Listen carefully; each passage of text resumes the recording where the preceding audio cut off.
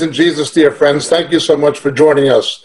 Tonight is, of course, an experiment to see if there's any possibility, viably, of doing a Zoom Bible study, perhaps on a weekly basis. The problem, of course, is that people in Australia, New Zealand, places like that won't be able to join us, and it's not with these people in North America can join us. I'm situated in Britain. I'm a little bit flexible, but I don't think we can cover the whole planet too easily. It's already getting late in South Africa. It's late, getting late in Israel and so forth. I just don't know if this is going to work, but we'll give it our best shot. Turn with me, please, to the Gospel of St. John, chapter 5. After these things, there was a feast of the Jews, and Jesus went up to Jerusalem. Now there is in Jerusalem, by the sheep gate, a pool, which is called in Hebrew Bethesda, which means house of grace, having 5 porticos. In these lay a multitude of those who were sick, blind, lame, and withered, waiting for the moving of the waters, for an angel of the Lord went down at certain seasons into the pool and stirred up the water. Whoever then, first after the stirring of the waters, stepped in, was made well from whatever disease with which he was afflicted. A man was there who had been ill for 38 years. And when Jesus saw him lying there and knew he had already been there a long time in that condition, he said, "Do you wish to get well?" And the sick man answered, "Sir, I have no man to put me into the pool when the water is stirred up, but while I am coming, another steps down before me."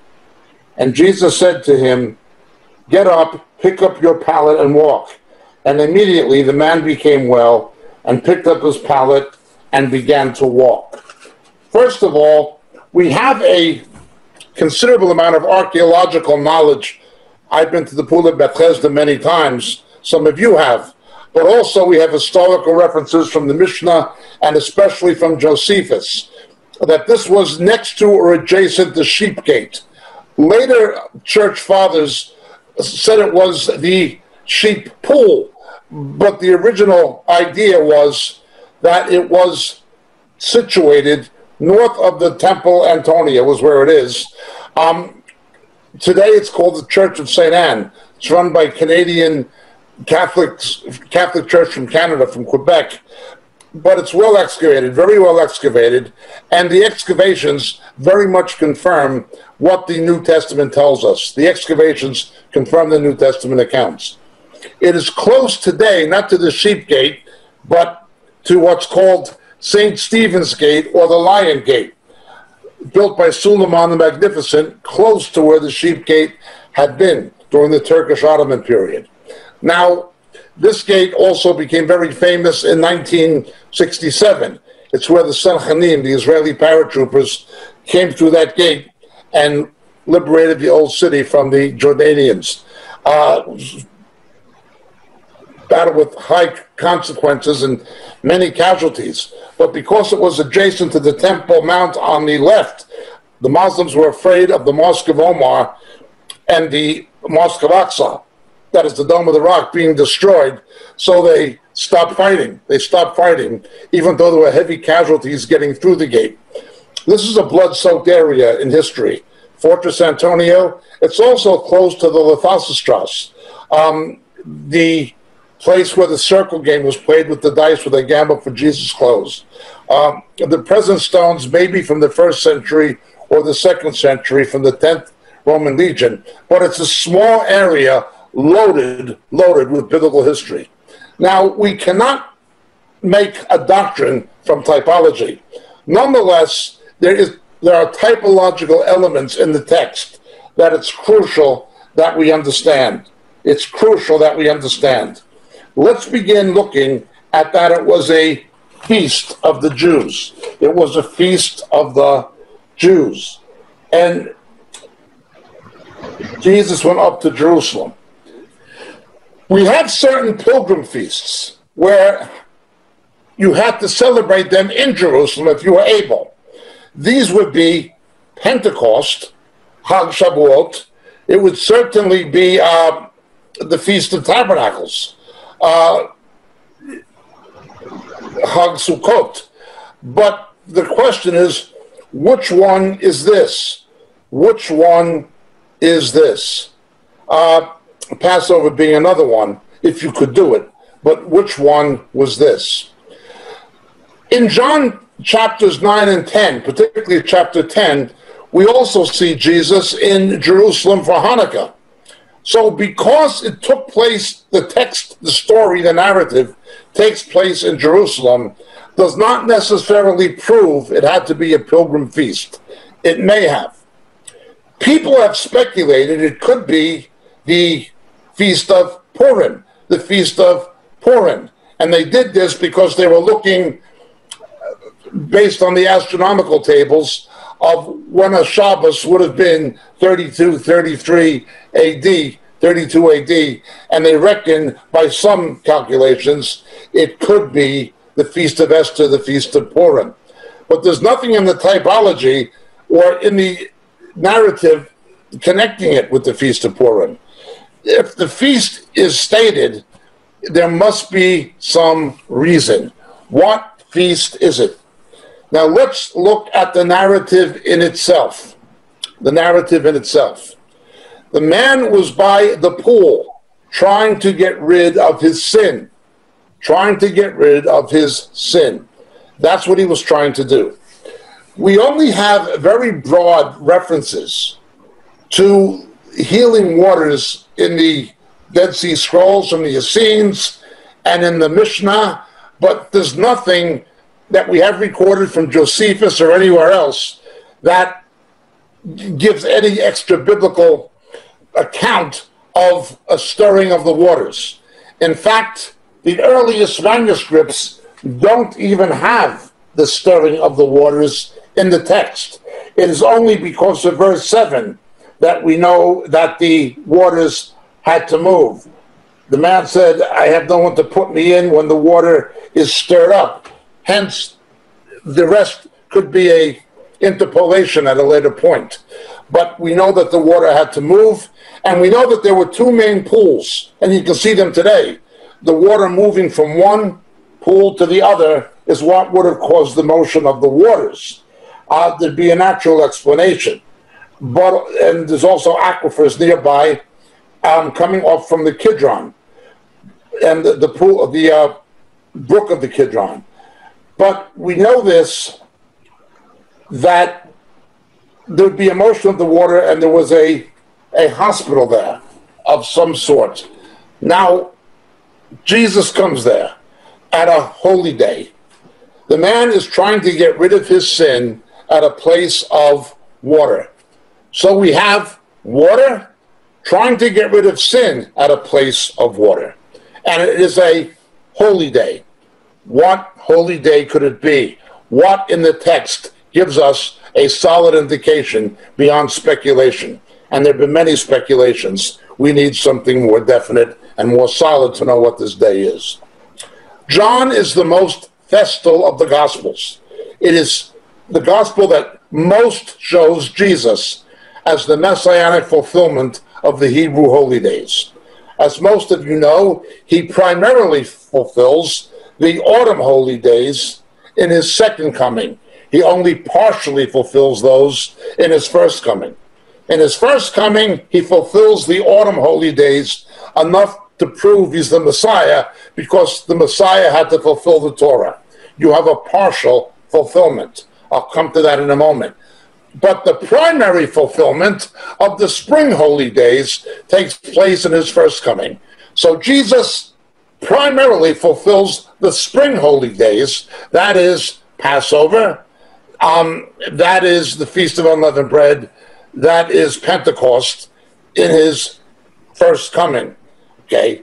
In his second coming, it is more concerned with, obviously, Yom Teruah, which today is called Rosh Hashanah, the Jewish New Year, but that's not what it is in Scripture, the Feast of Trumpets. And then the Days of Awe, followed by Yom Kippur, the Day of Atonement, and then the Feast of Tabernacles. So Jesus fulfills the spring holy days in his first coming, but the autumn ones in his second. John is the most keen to show Jesus fulfilling these holy days. It's in the other Gospels, but it's focal to John. And particularly, when they're celebrated in Jerusalem. Even Hanukkah is celebrated in Jerusalem, which is not one of the original holy days from the book of Leviticus chapter 23. Purim and Hanukkah were added later from the book of Ruth and from the prophecies of Daniel and the historical fulfillment of those prophecies with the Maccabees. So the spring holy days in his first coming, the autumn holy days in his second, although there had to be a partial fulfillment of the autumn holy days. One example, Zechariah 14 tells us that when Jesus comes back, the Feast of Tabernacles will have its ultimate fulfillment. The nations will worship the Lord in Jerusalem, according to Zechariah 14, the Messianic kingdom.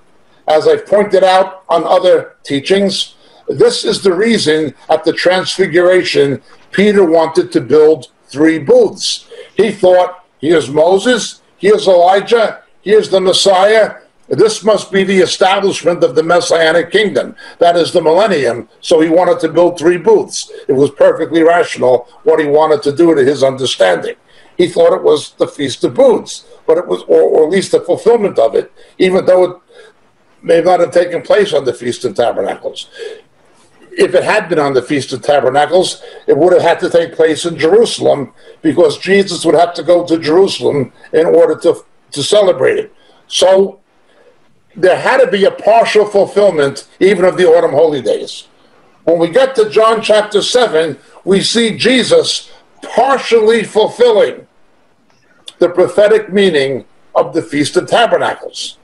In the ritual called Simcha Bet Shoivah, when they would pour out the living water on the pavement of the Temple Mount, we have now excavated the very stairs that Jesus would have went up in the ceremonial staircase, where the Levites would have taken the water from the pool of Shiloach, which means apostle, where Jesus healed the blind man, take the water in containers and have a procession with singing the Psalms of Ascent going up to the Temple Mount. And this, again, the archaeology verifies the accuracy of John's Gospel very acutely.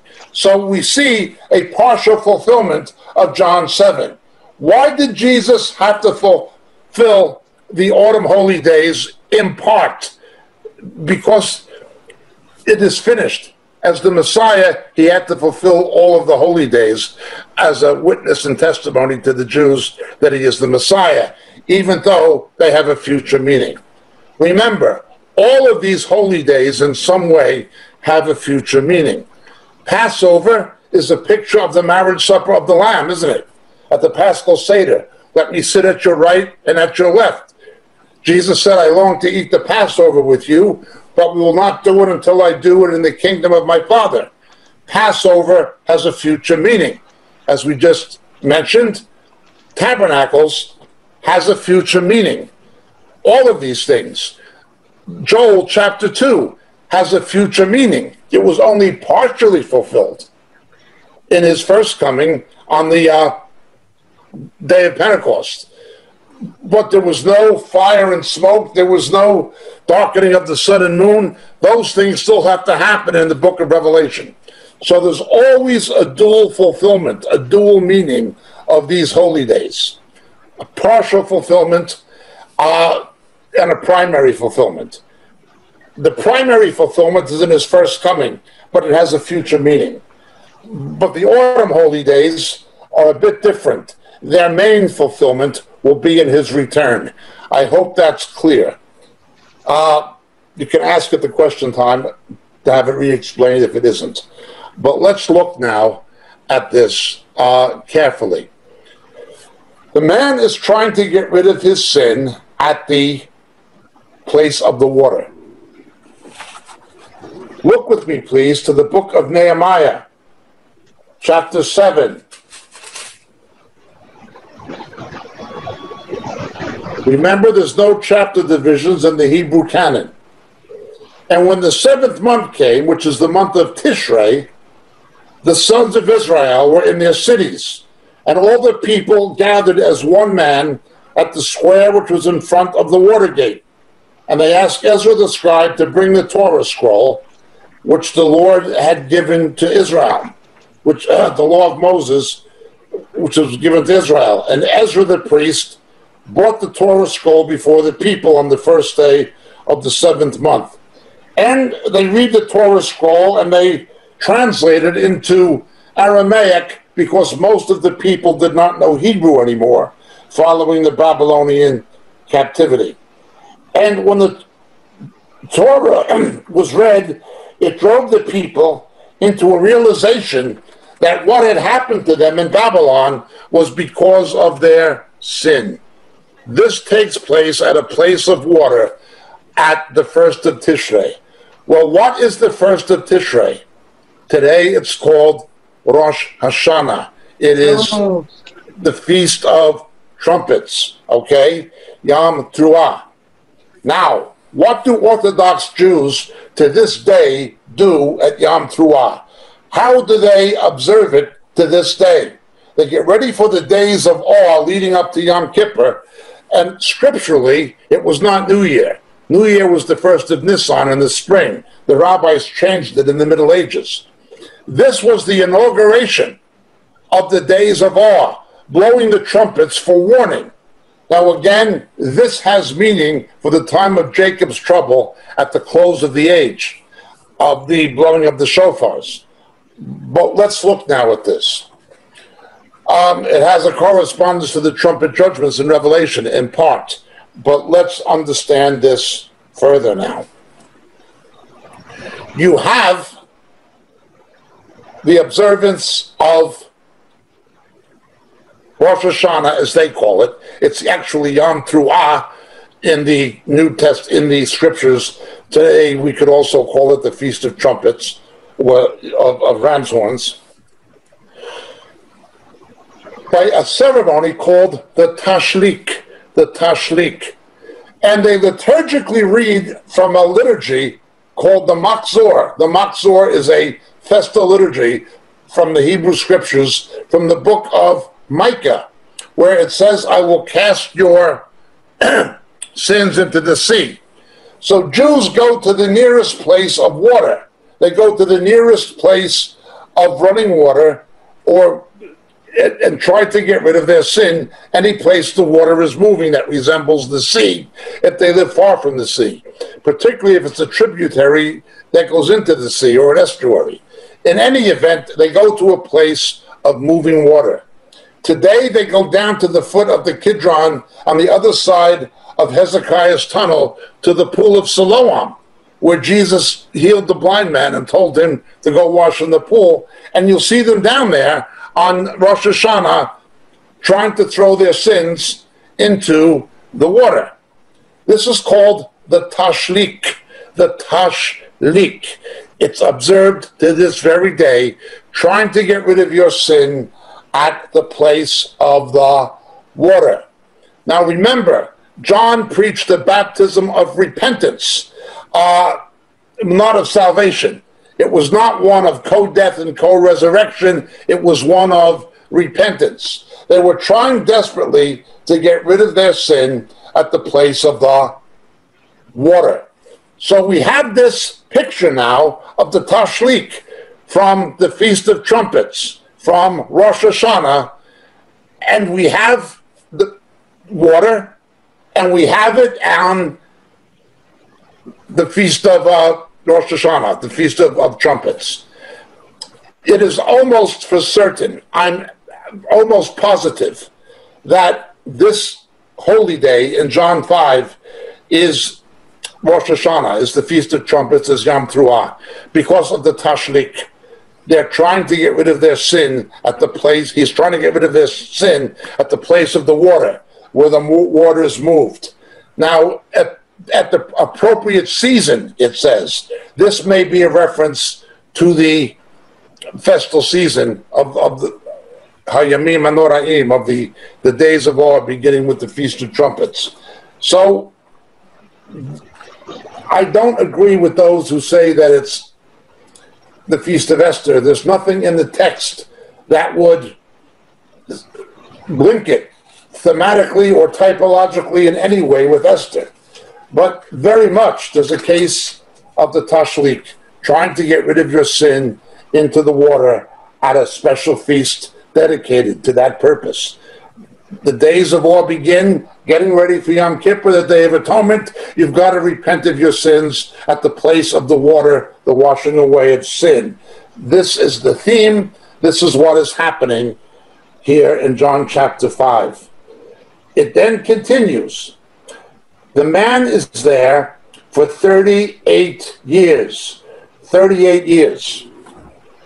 38 is often associated with the longevity or the duration of the reign of wicked kings in books of Chronicles and of Kings. However, in the book of Numbers, it is of the 40 years when the judgment ended.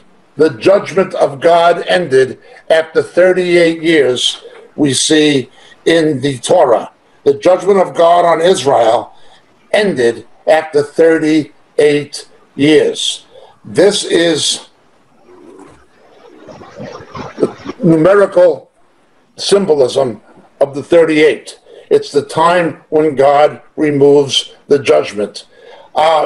They came under judgment with the golden calf. This judgment goes on for 38 years. Okay? Now, at the end of the 38 years, what happens? They go through the water, remember? They go through the water at Gilgal, through the Jordan, and enter the promised land. This idea of 38 has something to do with the end of the period of God's judgment in biblical typology and in numerical symbolism.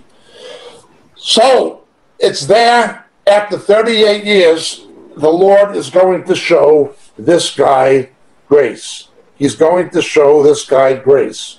Now, been there, there's 38 years, and there are 5 porticos. 5 porticos, that is 5 entry porches. When the text specifies something about the architectural surrounding, when it describes the buildings, there's always a reason when it makes reference to buildings and their dimensions and how many there were. You see this in the Olivet Discourse with the Herodian stones.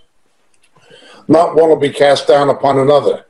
Whenever you see a specific mention to the architecture, there's a reason, theologically, doctrinally, there's a reason.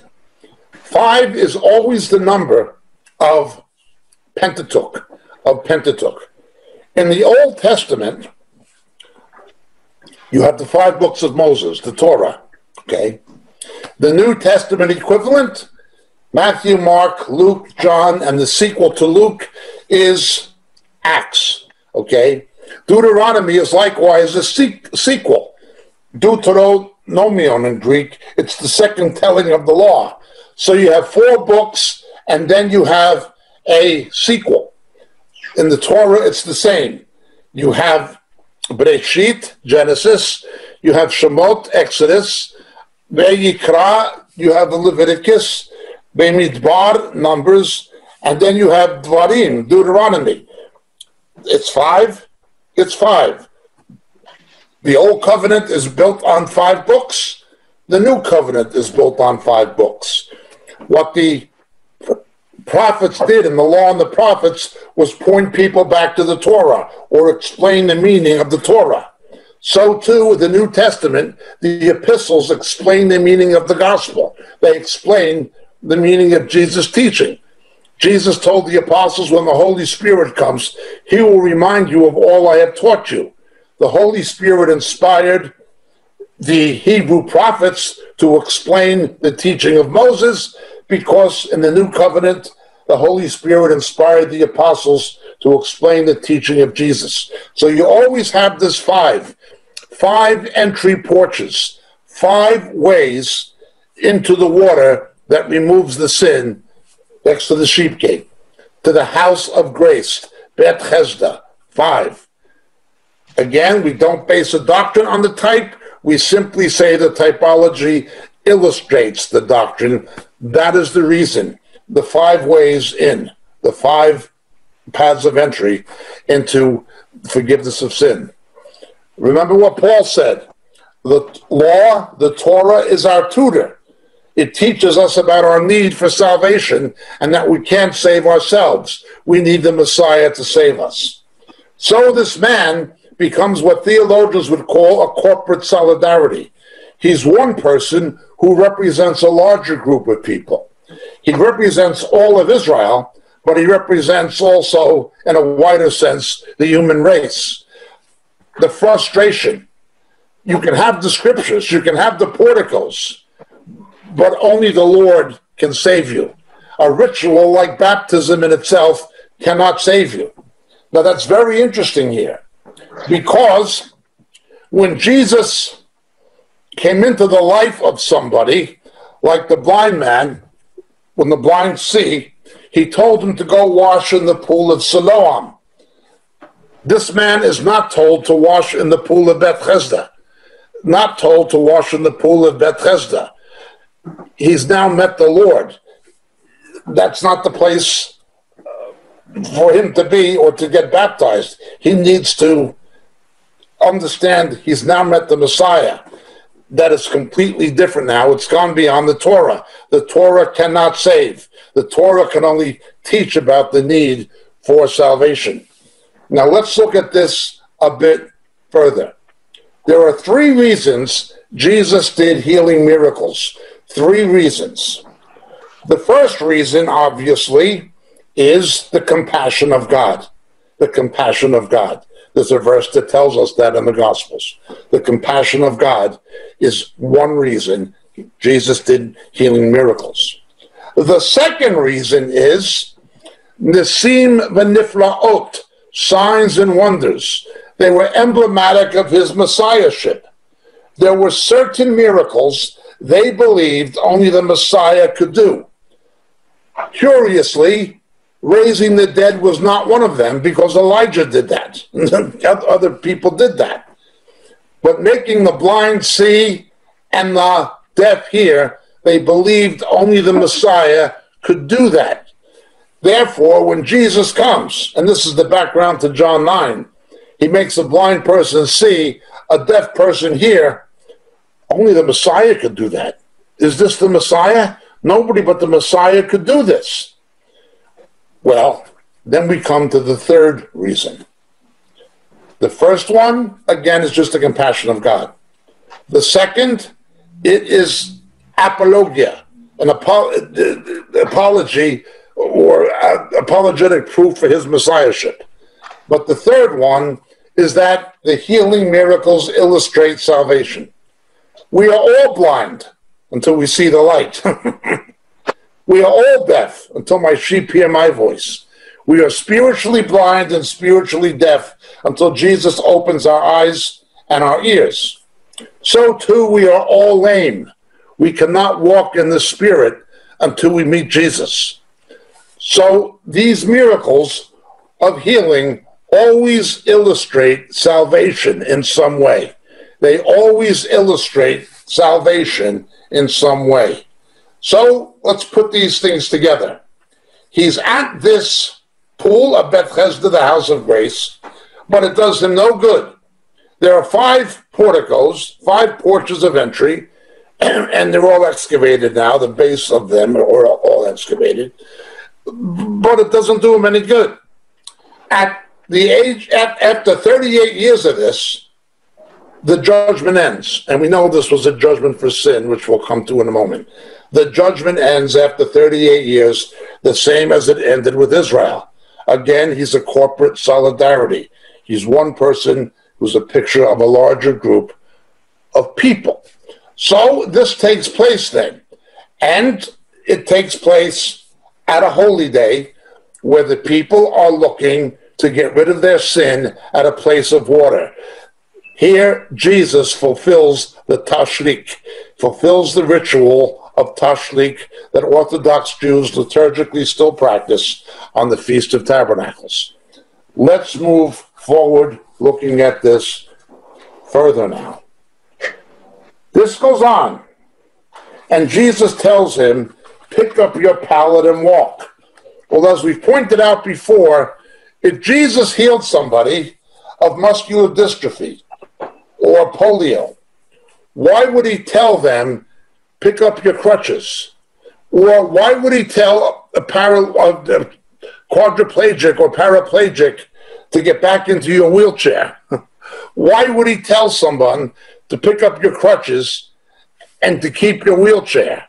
It makes no logical sense.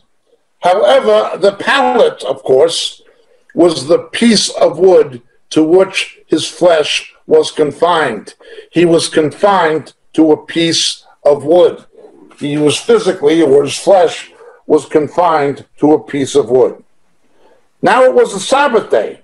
So the Jews were saying to the man who was cured, it's the Sabbath, and it's not permissible for you to carry your pallet. This is a whole major issue in itself, almost an absurd one. At the time of Jesus, although this was written later, we know from the oral law, when it was later written, that Rabbi Yochanan, quoting Rabbi Shimon ben Yochai, said, if all Israel kept the Sabbath twice in a row perfectly, every Jew, that the redemption would come, immediately. The Messianic redemption would come if every Jew kept the Sabbath for 2 Sabbaths in a row.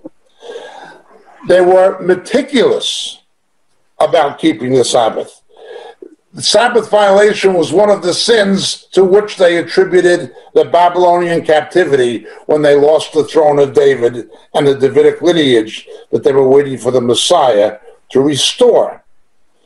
According to the Mishnah, there were 72 classes of work.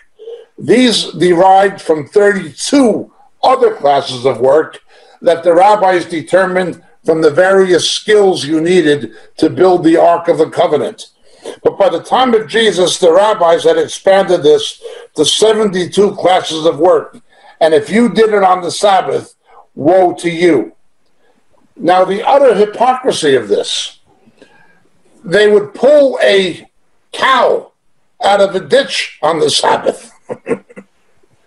But to heal a blind man on the Sabbath or a lame man on the Sabbath, that was seen as a violation of the Sabbath. This relates to what Jesus said. The Sabbath was made for man. Man was not made for the Sabbath. They deify the day. Orthodox Jews, to this day, they deify, they worship the day as if the day was somehow divine. Now, what they have hold of is a half-truth, In a synagogue, they actually turn around, face the entrance in the back of the synagogue, and they greet the Sabbath like a bride. It's all kinds of things. However, we read in the New Testament, Jesus, who is God made man, Jesus is our Sabbath rest. Yeah, the Sabbath is divine because it's the Messiah. We enter into his Sabbath rest. We do not strive in our own strength or our own flesh. We enter into his rest. He did it for us. Our actions are a result of having been saved, not an attempt to get saved. Our works are because we've been saved. Our works themselves cannot save us. We entered into his Sabbath rest. The Sabbath for a believer is in a person, Jesus, Yeshua. It's not in the day. Understand this in Colossians chapter 2. Let no one be your judge about a festival, a new moon, or a Sabbath. You can worship on a Saturday, a Sunday. Romans 14, who are you to judge the servant of another? To his own master he will stand or fall. One man esteems one day, one another. Let each be convinced in his own mind. Our Sabbath is in a person. It's not in a day. Now, we have legalistic Presbyterians in the Hebrides Islands in Scotland. They're Sabbatarian legalists. They really are. They're as legalistic about it as Orthodox Jews are for a Saturday, only they do it for a Sunday. But then we have the semi-cult, and they're cultic. they believe many false things, the Seventh-day Adventist. They claim that Ellen G. White had an angel appear to her and point out the Ten Commandments and point to the one, thou shalt keep the Sabbath. And the Seventh-day Adventist actually taught that those who worship on Sunday take the mark of the beast. And all kinds of other errors derive from this teaching. They say the two witnesses in Revelation are the Old and New Testament and various things. They also believe in soul sleep. They don't believe we go to be in the conscious presence of the Lord when we give up the ghost. Nonetheless, the fundamental error was the error of Ellen G. White. She does the very thing with the Sabbatarian legalism that the text of Colossians 2 says not to do. Taking your stand on the vision of angels. Taking your stand on the vision of angels. Now, the rabbis made a big deal in John 5 about Jesus healing this guy on a Sabbath. They were obsessed with the day instead of with its meaning. Look with me, please, to the book of Colossians, chapter 2. It's a very important chapter if you're going to share your faith with or try to correct the error of a Seventh-day Adventist, or if you're talking to a Sabbatarian legalist of any kind. And we're told, see to it that no one, in verse 8, takes you captive through philosophy and empty deception, according to the tradition of men, according to the elementary principles of the world, other than according to Christ. For in him the fullness of the deity dwells in bodily form. In other words, Jesus was fully human and fully divine, an important Christological statement. And in him you have been made complete. Our completion is in him, not in a day. He's the head over and all rule and authority. In other words, he's called elsewhere in the New Testament the Lord of the Sabbath. He's called the Lord of the Sabbath. Now just skip down to verse 16, please, of Colossians 2. Therefore, no one is to act as your judge in regard to food or drink, that is, eating kosher and so forth, or in respect to a festival, a new moon, or a Sabbath day. These things are a mere shadow of what is to come, but the substance belongs to the Messiah. These Old Testament elements are types, are shadows that were put there by God to teach the Jews how to recognize the Messiah when he came. They were there to teach to recognize him. That's what they were there for. Once he comes, they are fulfilled. Like the hand on the wall makes a shadow. But once the hand comes, you don't need the shadow anymore to know anything about the hand. Now you have the substance. The shadow will teach you about the hand and help you to identify the hand when it shows up. But once the hand actually shows up, you no longer need the shadow. Jews may observe it for cultural reasons, even Jewish believers, but that's something different. We cannot be legalistic about these things in any kind of a mandatory sense or nomistic about observance of these things. It's a matter of personal choice, culture, and conscience. But look what it says further. Let no one, again, the Sabbath is a shadow of the Messiah. Let no one keep defrauding you of your prize by delighting in self-abasement and the worship of angels, taking his stand on the visions he has seen, inflated without cause by his fleshly mind. Notice people building doctrine on claimed angelic revelation. This is the lie upon which Islam is built. The claim that Gabriel appeared to Muhammad. This is the lie upon which Mormonism is built. Moroni appearing to Joseph Smith. And this is the lie upon which Seventh-day Adventism is built, the angel appearing to Ellen G. White, and that becomes their doctrine, but it has to do with the Sabbath, overlooking that our Sabbath is fulfilled in Christ. You can go to church on Sunday, you can go to church on Saturday, on Tuesday we can have a midweek Bible study. But our Sabbath is in Him. It's not in a day. Be very careful of people who tell you otherwise. Again, the very deception that gave us Seventh-day Adventism, gave us Mormonism, gave us Islam, and gave us various other superstitions of Roman Catholicism and Eastern Orthodoxy. These things are dangerous. But let's continue looking now. There are things called Asclepions that existed in the Greek world and then in the Greco-Roman world, where there was a belief that there were healing properties to mineral water, not because of what they were chemically, or chemical benefit from mineral water hot springs, but they worshipped gods of healing at these places, Asclepions, in the Greek world and the Roman world. There are some scholars who believe that this was a polemic against the pagan Asclepions. It was right next to the immediate north, separated by a small valley, according to Josephus, from the fortress Antonia, the Roman garrison in Jerusalem that overlooked the temple.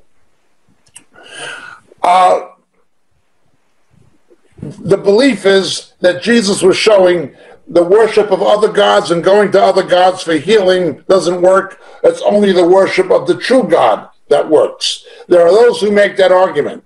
The problem with that argument is, even though it is in principle true, the name Bethesda with the 5 porticos, and it's not even an Aramaic name, it's a Hebrew name, shows that this was not any likelihood an Asclepion. But there are those who were saying that Jesus was trying to show the Romans and the Jews and so forth, who were influenced by Greco-Roman culture, Hellenized Jews, that, look, these other gods can't heal, only the true one can. Well, what they're saying is in principle true, but that's not the meaning of Bethesda. The argument that it was an Asclepion, I must disagree with those scholars who say that. But let's go a bit further with this. The 5 porticos. Somehow, these 5 porticos correspond to the 5 witnesses, that we see later in the chapter to Jesus and his messiahship. But now the man is told, when he's healed, pick up your pallet. Why does Jesus tell the person healed from polio to get back in their wheelchair? Why does Jesus tell the person with paralysis in his lower extremities to pick up his crutches when they don't physically, medically, clinically need them anymore? Again, it was the piece of wood to which his flesh was confined. Let's look at the healing aspect now. Again, there were congregated here many infirm people. Many. I read this carefully in Greek day before yesterday. I have not read it in Greek in a long time, but I read it in Greek the day before yesterday. There were many people congregated here. Many. Okay. Notice that Jesus healed only one. He healed the one his Father told him to heal. He healed that one and that one alone. Be careful of these word, faith, money con artists today who are going around telling people we can lay the hands on the sick and they will always recover and things like this. This is not true. This is not true. There were places where Jesus did heal everyone. There were other places and times when he did not heal everyone. He only healed when and where his Father told him. Remember, Philippians chapter 2. The theological term is kenosis. Although he existed in the form of God, he said we couldn't comprehend that. He took the form of a servant. Think of the book written by the American author Mark Twain that was a docufiction based on Edward VI, where he supposedly had a boy who looked a lot like him in London during the time of Henry VIII, when Henry VIII was about to die.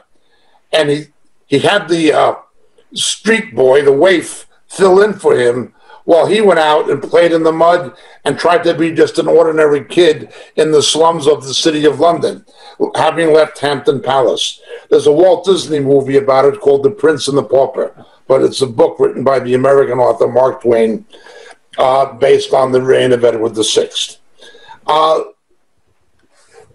The kid was still the king, but he divested himself of the powers and privilege of his royalty. Jesus remained God, but he divested himself of the power and privilege of his deity. When Satan tempted Jesus in Matthew 4, Satan was trying to get Jesus to exercise his divine power out of concert with the Father. We've explained this many times. He tried, as it were, to get Jesus to act in the flesh. People forget this. He subjected himself to the will of the Father. He did not feed the 5,000 because he was God or walk on the water because he was God. He could have, but he did not. He only did what his Father told him to do in the power of the Holy Spirit as an example to us. Look, please, if you don't know this verse, I only say some of these things I know you generally know, but I say it for the sake of the podcast and for the recording that'll go on to RTN. Look with me, please, to the Gospel of St. Luke, chapter 5, verse 17, very briefly, once again. We mentioned this recently.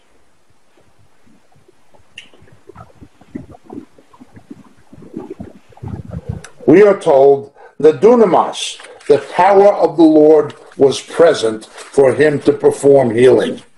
Jesus would not do it unless the power of the Lord was present for him to do it. Even though he was God and even though he could have done it of his own power as God, he waited only when the Father told him to and the Holy Spirit empowered him. He would not do it otherwise. And we cannot do it otherwise. Be careful of these money-preaching scoundrels who go around and say, I'm going to lay hands on the sick and we're going to anoint them with oil and we're going to command this cancer or this polio or this cystic fibrosis to disappear in the name of Jesus. And then when it doesn't disappear, they put the sick Christian under condemnation saying, you don't have any faith. I knew a case of an elderly, well, I know more than one case, but one case in particular, there was an elderly woman who was sick. She was going to be with the Lord soon, godly lady her whole life. The only thing she had left was her faith in Jesus. She had no family. She was a widow. The only thing she had left was her faith in Jesus. And one of these money-preaching connivers tried to take that from her, telling her she didn't have faith or she would have been healed. These people are at best ignorant, and what they do is cruel. It's just not like that. Yes, we can pray for the sick. We can anoint the sick with oil for the eldership.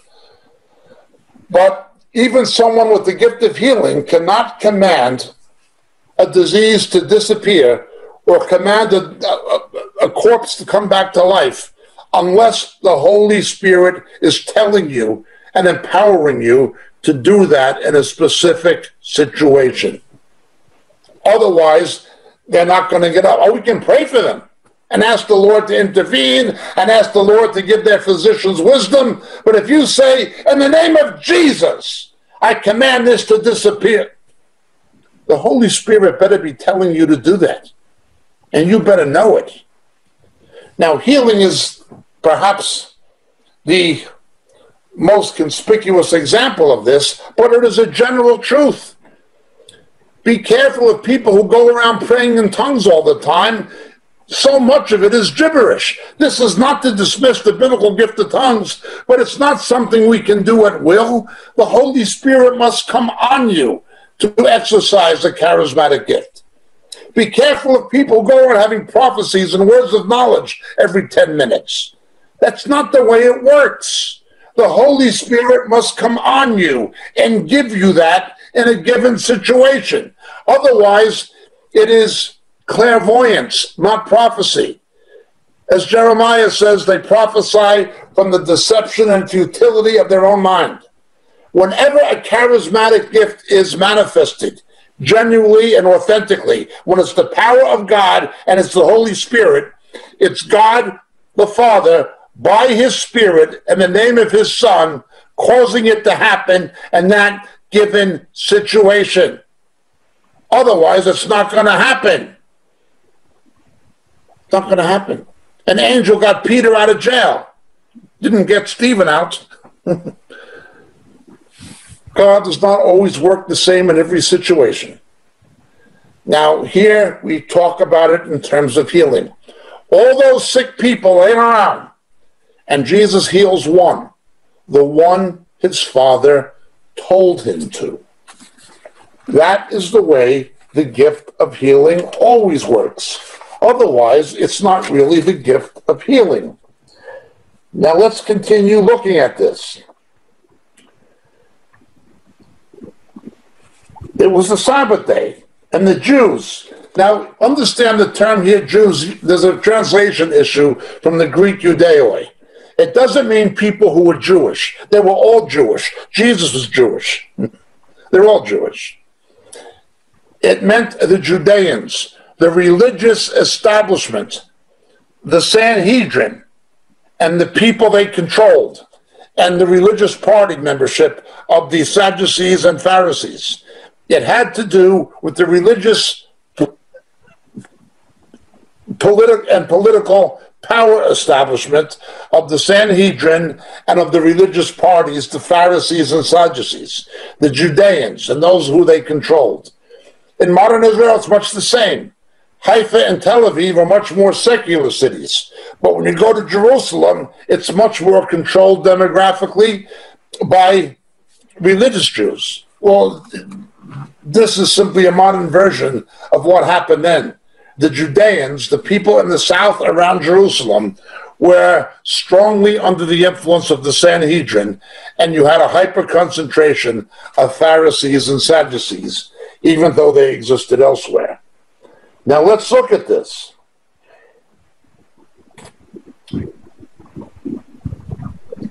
They come to the man who was cured. It's the Sabbath day. It's not permissible for you to carry your pallet.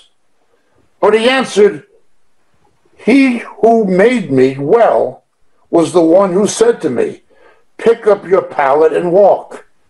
And I asked him, who is this man who said to you, pick up your pallet and walk? But the man who was healed did not know who it was, for Jesus had slipped away while there was a crowd in that place. And afterwards Jesus found him in the temple and said to him, behold, you have become well. Do not sin anymore, so that nothing worse befalls you. And the man went away and told the Jews that it was Jesus who had made him well. For this reason, the Jews were persecuting Jesus, because he was doing things on the Sabbath. But he answered, my Father is working, and I am working still. He's the Lord of the Sabbath. The Sabbath was made for man. Man was not made for the Sabbath. There were conditions where it could have been violated. Now, if the Sabbath was desecrated, like in the old law where the guy gathered the sticks, that was a sin. But to save a life, that was something else. A Jew, halakhically, by Jewish law today, by rabbinic law, can break every one of the commandments of the Torah to save a human life except 3. Idolatry, no idolatry. murder. He can't murder an innocent person. And the third, sexual perversion, homosexuality, something like that. He cannot engage in sexual perversion, obviously idolatry, and he cannot murder an innocent person. All of the other 613 commandments a Jew can break to save his life. But that was because of the influences of Christianity on Judaism that the rabbis, Talmudic Judaism, Rabbinism, redefined or recodified the law. They would have killed people for this in the time of Jesus. But they came under certain influences later on that came from the Judeo-Christian world that caused them to modify their rabbinic law. Well, let's understand this. Sin no more. It is absolutely wrong to suggest all sin is the result of a specific sin. It may be, or it may not be. Now, it's all a result of sin in the general sense. Man is fallen. The world is in the power of the wicked one. The homotosphere. The wages of sin is death. It's the wage. The people get sick and they die. Okay, Jesus came to reverse that for those who repent and believe. But in that sense, all illness is a result of sin in the broad sense, but not in the specific personal sense. We are told in James, and it's quite clear, even in English, as well as in the original Greek, let him call for the elders and anoint him with oil, and if he has sinned, it will be forgiven him. Illness can cause sin. We see this in Psalm 32. When I remained silent about my sin, my body wasted away. But Job did not sin. Job was a righteous man. His illness was not the consequence of his personal sin. So we need to take note of that a specific illness may not be the consequence of a specific sin. On the other hand, it may be. Christian physicians who've looked at this text with a medical eye have speculated that to this day there are forms of sexually transmitted diseases, venereal diseases in Africa, the Middle East, and certain areas of Asia that result in dystrophy to the lower extremities. In other words, paralysis. There are forms of sexual sin that have consequences for the neuromuscular system. Left untreated, there were no antibiotics in those days, so what are you left with? It may have been that. It may have been that. No one can be positive. But we do know whatever sin that it was, it resulted in his illness. Jesus tells him, sin no more. Hence, pick up your pallet, the piece of wood. As I've explained before, and my apologies to you people, dear brethren who know it, but we have other people who are going to listen to this on the internet who don't, hopefully. Anything in Hebrew made from a tree is called tree. The Hebrew word for tree and wood is the same. Even a pencil you write with is called etz. Something made from wood is called tree, etz. Cursed is everyone in the Torah who hangs on an etz, a tree. Tree is tree. Anything made from tree is tree in Hebrew. The word for wood and tree is the same. Okay? Now, let's understand this a bit. In Greek, it's dendrite, but in Hebrew, the word is tree. Now, cursed is everyone who hangs on a tree. What Jesus was telling this man in figure was, pick up your cross, live a crucified life. In my teenage years, I took psychedelic drugs, cannabis, and LSD. By the time I was 16, I experimented with heroin. I didn't like it, so instead, I got strung out on cocaine. I'm not proud of it, but I did it, and Jesus delivered me from it. How did he deliver me from drug abuse, from addiction? Simple. The cross. Why don't I want to go out and take these illegal drugs and self-harming drugs now? Why is it that I will not use any drug for non-medical reason? I don't want, because of the cross. The old man, the old creation had to be crucified. Now, for me, it was drugs. For other people, it's other things. I'm only speaking for me. That was the strongest thing Satan had on me. Other things still need to be crucified. Pick up your cross and follow me. Pick up your pallet. That's what he says. When he heals us from sin. The healing from the paralysis was secondary, was perfunctorial. It wasn't about the healing.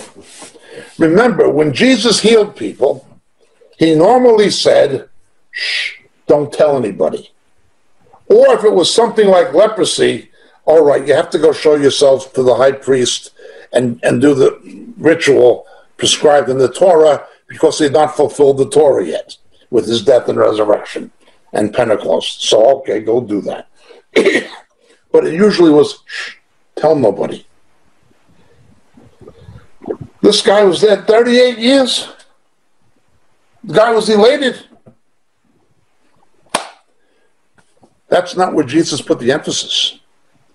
Jesus put the emphasis on sin no more. Keep your flesh confined to that piece of wood.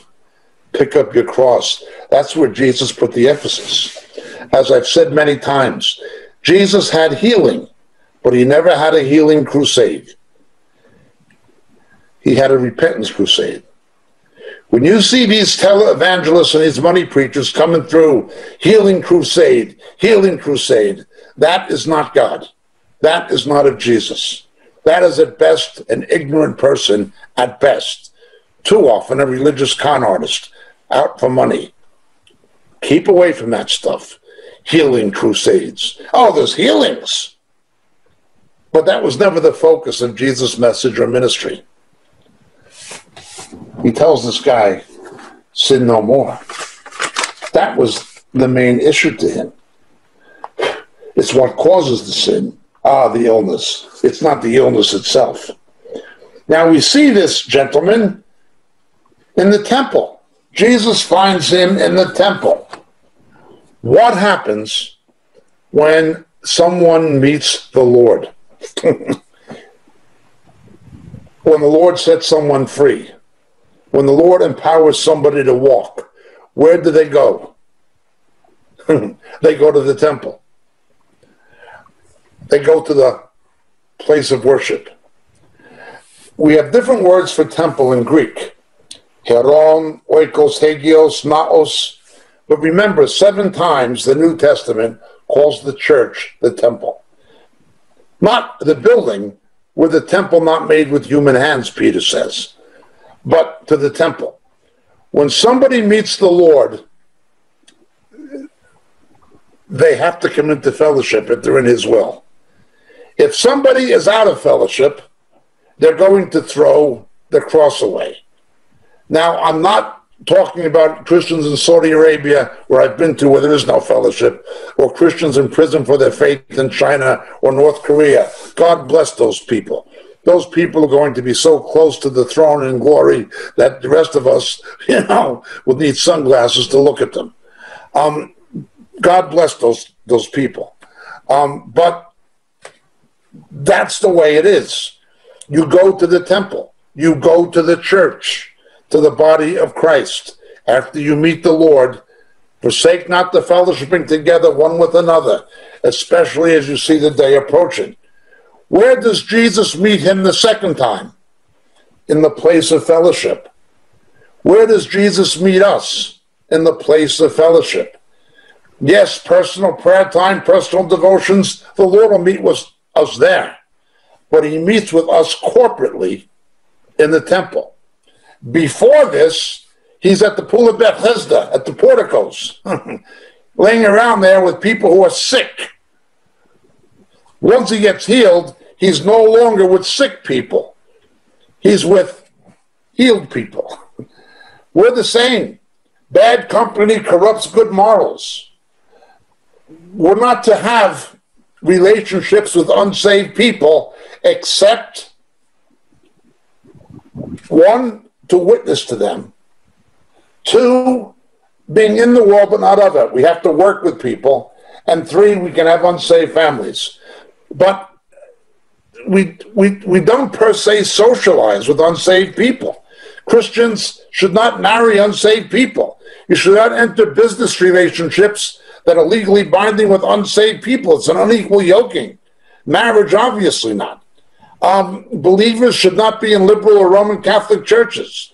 Those are people who are sick, who need to be healed, who need to meet Christ. Now, if we go to the pool of Bethesda, we go there to tell them about Christ.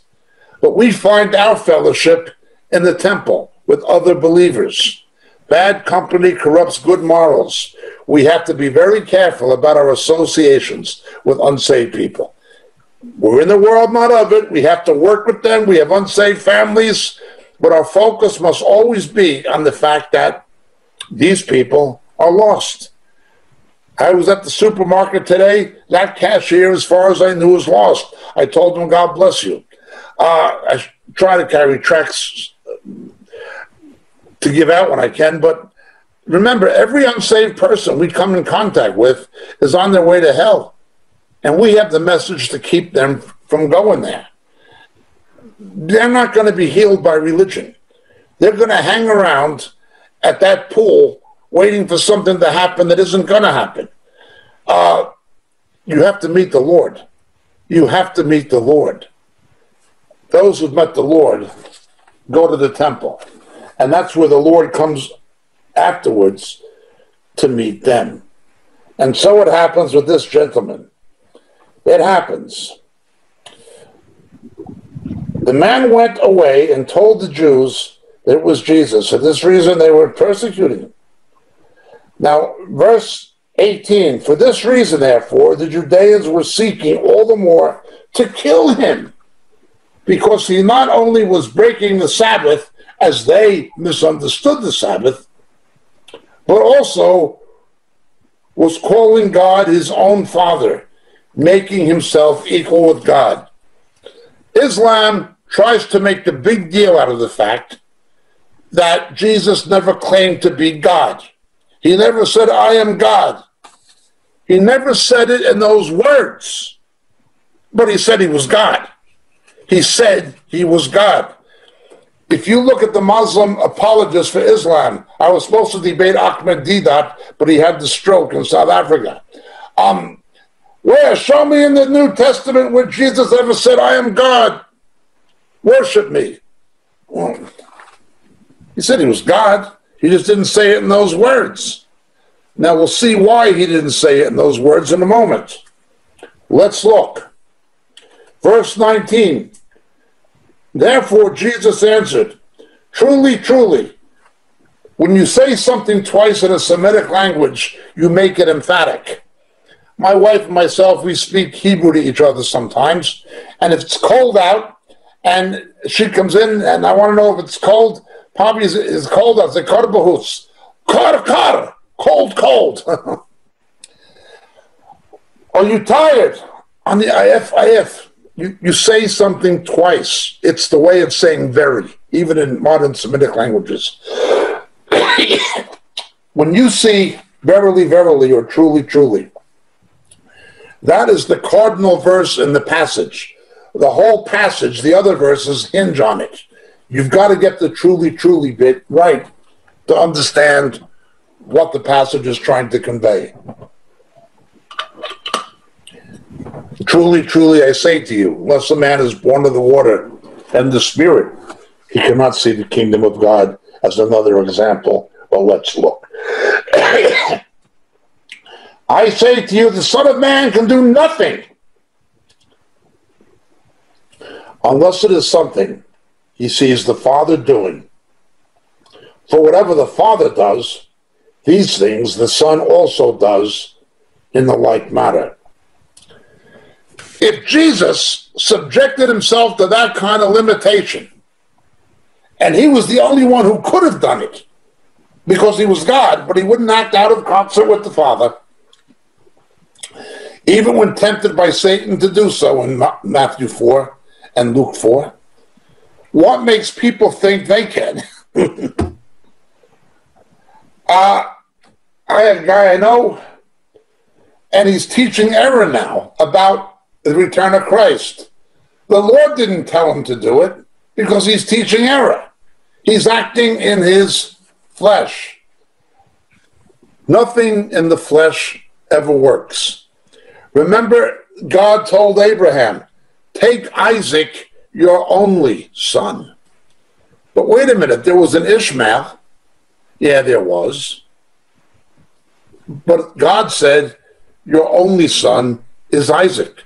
God never recognizes anything done in the flesh, even if it might be done with good intention. We have to be motivated by the Lord, not the need. The Lord never recognizes anything done in the flesh. Christians can have a social gospel. They can be trying to help the poor and do good things. So many organizations like Bernardo's in England, and most of the Salvation Army now, unfortunately, World Vision. These began as gospel preaching organizations, but they simply became social welfare organizations masquerading as Christianity. The Father's not in it. The Father is not in it. Oh, but we're doing good works and we're doing it in the name of Jesus. Yeah, what did Jesus say in Matthew 7? Lord, do we not do good works in your name and miracles? And yeah, depart from me, I never knew you. You've got people in these organizations who were never even saved. Who were never, oh, what about Mother Teresa? Yeah, what about her? She said that she converted those people in Calcutta to be better Hindus and better Muslims. Do not pass go, do not collect $200. Go to hell, go directly to hell without Christ. That was her gospel. How can you say that? She helped so many poor people. Yeah, in her own strength and in her own wisdom. If she was doing the work and will of the Father, she would have pointed people to the Son and told those Hindus and Muslims they need to be saved by Jesus. Oh, you can't say that! Well, no, the New Testament says it. What is ordained by the Father? Well, let's look. There are organizations who support Israel composed of born-again believers. And they have good intention, and they love Israel, and they understand there's a prophetic purpose of God for the restoration of Israel nationally, but they sign agreements or have policies not to evangelize. There's one that calls itself Bridges for Peace between Jews and Christians. Now, if there's no Christ, there's no peace. It's only him who breaks down the wall of partition. There's an organization that is a spiritual fraud, calls itself the International Christian Embassy. It was people from Vancouver who were among the founders who realized it went off. The Watsons, if you know them, the musical family in British Columbia. This organization says they're the ambassadors of Jesus, but they don't preach him. Paul says we are ambassadors of Christ because we do preach him. They're not a Christian embassy. They're spiritual frauds. They're spiritual frauds completely. We have to understand the Father must be in it. And the Father points people to the Son. And when it's the Father, it'll always be in agreement with Scripture. It'll not be a social gospel. Do we help the poor? Of course we do. But the biggest need for a poor person is the same as the biggest need for a wealthy person, salvation. Do we support Israel? Absolutely. But the biggest need for Israel is their salvation. They're going to be deceived by the Antichrist to make a covenant with death. The biggest need of any Jew is to come to know Yeshua as the Messiah. That's the biggest need. And I support Israel. But let's look. We go on. For not even the Father judges anyone, but he has given all judgment to the Son, so that all will honor the Son, even as they honor the Father. He who does not honor the Son does not honor the Father who sent him. Notice that Jesus is worthy of co-equal honor as the Father. They are equal in nature. They are not equal in position, but in nature. If you have a child or a grandchild, they are not equal to you in position, but they are equal to you in nature. You are both Homo sapiens. We are all Homo sapiens. Equal in position? No. Equal in nature? Yes. Jesus is entitled to the same honor as God as his Father. And his Father gives him all judgment. Now, this is something interesting. We'll come back to this at the end of the chapter shortly. But let's look. He's given judgment to the Son. Those who do not honor the Son do not honor the Father. He who does not honor the Son does not honor the Father who sent him. People claim they worship God the Father, but they reject the Messiah. Talmudic Judaism, Rabbinism, is a false Judaism. It rejects its own Messiah. They're not worshiping Yahweh. Remember, false religions worship the ism. Islam does not really even worship Allah, the Abbatean moon god. Islam worships Islam. If you know a Jehovah's Witness, they don't worship Jehovah, they worship the Watchtower Society. Mormons worship Mormonism. Roman Catholics worship, quote unquote, Holy Mother the Church. They worship the ism. Judaism is the same. They worship the ism. They deify the ism. You cannot worship the true God unless you worship his Son through him. Then it continues. One of the great verses of the Bible, chapter 5, verse 24.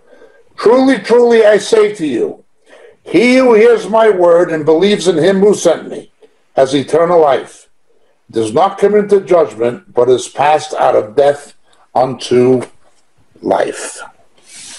Unsaved people are dead already. They are spiritually dead. Their biological death will be perfunctorial. Saved Christians, it's the opposite. We are spiritually alive. Our biological death will be merely perfunctorial also. Our funeral has taken place at our baptism. We've become new creations. We've died with Christ and we're new creations. There's no death for a believer, only life. There's no life for a non-believer, only death. The unsaved have no life, only death. The truly saved have no death, only life. What happens biologically is perfunctorial, and for the believer will be of no ultimate consequence anyway because of the resurrection. Well, let's continue to look at this. You pass out of death unto life. Unsaved people are zombies. They're the living dead. Truly, truly, I say to you, an hour is coming, and now is, when the dead will hear the voice of the Son of God,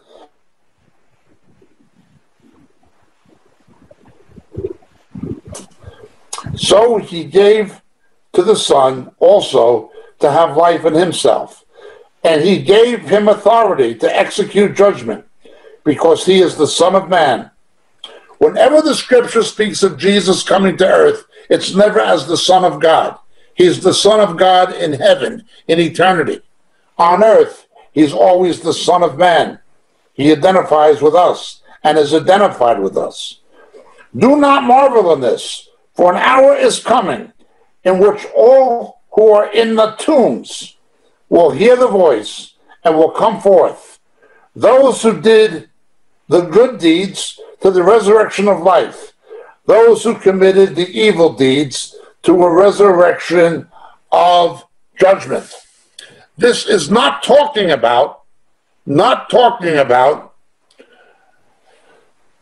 you can work your way into heaven with good deeds. No. The previous verses tell us you must believe in the Son, then have the good deeds. Okay. Unsaved people can do good things. They can give to charities. They can do, but God doesn't recognize it. God does not recognize their deeds as good. He does not recognize what's done in the flesh. He only recognizes what's done in Christ. When we do good deeds, it's the righteousness of Christ in and through us. It's not our own righteousness. True, we will be rewarded for it, but we will be rewarded on the basis of our faith in Him, our obedience, and so forth to Him. Jesus says, do not marvel. This hour is going to come. It's going to come. Now this relates, of course, to Daniel chapter 12. There'll be two resurrections, one for the righteous, one for the unrighteous. This relates to the book of Revelation. There's two resurrections, one for the believers and one for the non-believers. I can do nothing on my own initiative. As I hear, I judge, and my judgment is just, because I do not seek my own will, but the will of Him who sent me. If I alone testify about myself, my testimony is not true. There is another who testifies of me, and I know that that testimony which He gives about me is true. Again, the resurrection goes back to Daniel 12. Understand this. One of the most mysterious but important verses in Scripture, it's important, is when Jesus dies, the Old Testament saints are seen walking around Jerusalem, okay? Why? They die, or they have to be part of the final resurrection. They have to be part of the final glorification of the saints. Under the law, they couldn't be. When Jesus gave up the ghost, He went to the bosom of Abraham and revealed Himself to those people, and they were seen walking around. Okay? The Messiah had to die before they can raise from the dead. They could not raise from the dead apart from faith in the Messiah. Well, let's look.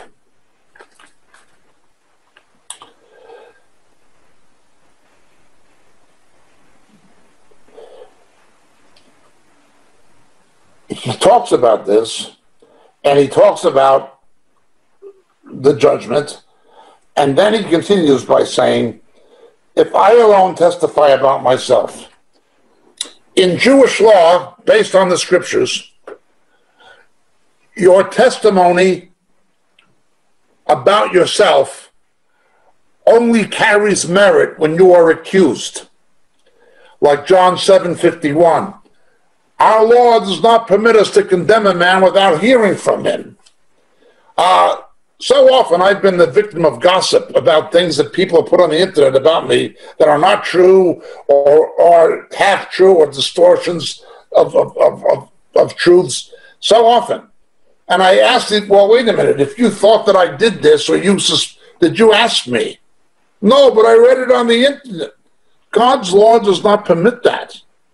We read in Proverbs, chapter 18, verse 17, the first to present this case seems right till another comes and examines him.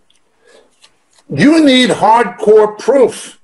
Now, if you have a video of me saying something heretical or something, that's something different. Then you've got witnesses, then you've got proof. But be careful of gossip. It is in that case where there's accusation, a juridical accusation, that someone can testify for themselves. Otherwise, they cannot. Jesus cites 5 other witnesses who bear witness to him. He does not bear witness to himself. Now be careful. I've warned many times, warned about people who go around claiming to be prophets. If you see somebody going around claiming to be a prophet, the likelihood is they're a false one. And the likelihood is also that they're out to make a profit. People who predict things in the name of the Lord that are time specific and fail to happen. What is this? If somebody's really a prophet, they don't say so. Amos says, I'm not a prophet or the son of a prophet. I'm a herdsman, I'm a shepherd. Real prophets don't want that job. Nobody in their right mind wants that job. If somebody is a prophet, other people say that is a prophet. If somebody has the gift of teaching, other people say that brother has the gift of teaching. We cannot bear witness to ourselves. We cannot appoint ourselves a pastor or a shepherd. Only God can ordain a minister, and he confirms it through other people. Remember, Acts 13, the Holy Spirit said, set out for me Barnabas and Saul, and it was confirmed to and through the body. Barnabas and Paul did not claim to be missionaries. Okay. Only God can ordain a minister. The Lord's ministers are ministers of the Lord, not the church, but it's not they who say it about themselves.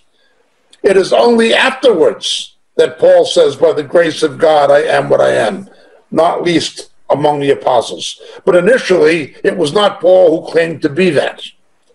Be careful of people going around proclaiming themselves to be certain things, particularly prophets. If somebody is that, they don't have to say it. Other people are going to see it and know it. Now, he gives the 5 witnesses. And these 5 witnesses correspond to the 5 porticos. There's obviously a correspondence. It's not it, but there's a correspondence. The first witness we see is in verse 32.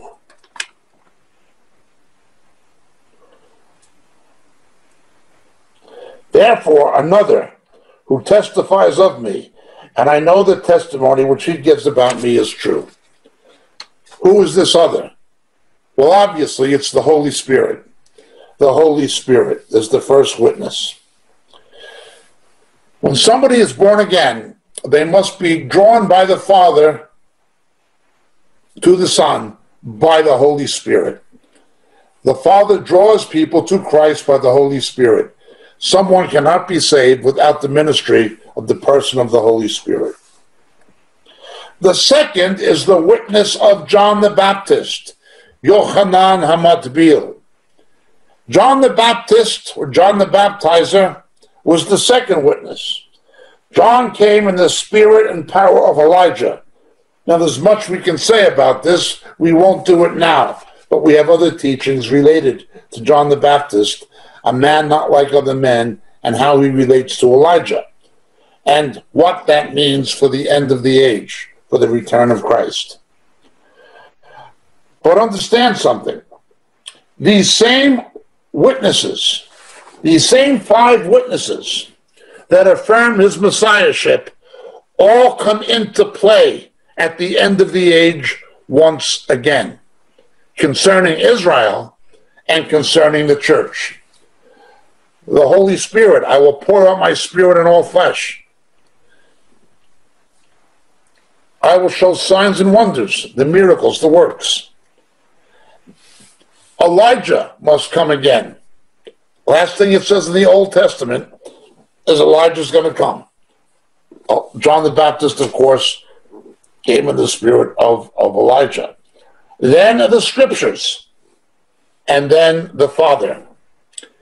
These 5 things will, in constellation, unite to proclaim the return of Christ as the true Christ. These 5 things. The Antichrist will try to counterfeit it but he will not be able to do it. He'll pervert the scriptures. He'll have a false spirit, the spirit of Antichrist, the New Testament calls it. He'll have a false harbinger. The false prophet will be the satanic equivalent of John the Baptist. Okay? His father will be Satan. Antichrist will try to counterfeit this thing. But if it's Christ, you always have the same 5 witnesses. You always have the same 5 witnesses. What is unique about John? None born among women is greater than John. Apart from Jesus, John was the greatest man who ever lived. He was filled with the Holy Spirit from his mother's womb. He recognized Jesus embryonically before either of them was born. None born among women. John the Baptist represents the ultimate possible degree of righteousness under the law or by religion. By religious practice, you cannot possibly be any more righteous than John the Baptist, or even as righteous as John the Baptist. But John the Baptist said, I'm not worthy to tie Jesus' sandal. Jesus said of John, he who was least in the kingdom is greater than John. What did he mean? Does this mean John's not in the kingdom? That's nonsense. What it means is this. When we are born again, we have the imputed righteousness of Christ. He takes our sin to give us his righteousness. He takes our death to give us his life. While John represented the paramount, the apex of righteousness by religious observance. The one who has the imputed righteousness of Christ is greater. Our righteousness is not our own, it's the righteousness of Jesus. Unsaved people must understand this. They must accept the witness of John and what it represents, particularly Jews, but Jews are just a microcosm of the human condition. Religion is not good enough. Religion cannot justify us. Religion cannot save us. Religion cannot give us eternal life. John baptized with water, but he said the Messiah is going to baptize with the Holy Spirit and fire. Now remember what Jesus said when he was challenged. Let me ask you a question. Was John the Baptist and his baptism, was that of God or of man? And they didn't want to answer because the people held John to be a prophet. So Jesus said, if you can't tell me, I'm not going to tell you. What did he mean? He did not mean, well, if you don't tell me, I'm not going to tell you. That's not what he meant. What he meant was, if you cannot accept the message of John, righteousness under the law and its inadequacy, you cannot possibly accept the message I have, unless you realize the conviction of sin and the futility of trying to save yourself by religious observation and good works. Unless you come to that realization, as John did, you can't possibly come to faith in Christ. This relates to what Jesus meant by the poor of spirit, the poor in spirit. We have to recognize our complete and utter spiritual bankruptcy. No matter how righteous or religious somebody is, like John, he was the greatest. It's not good enough. It cannot bring salvation.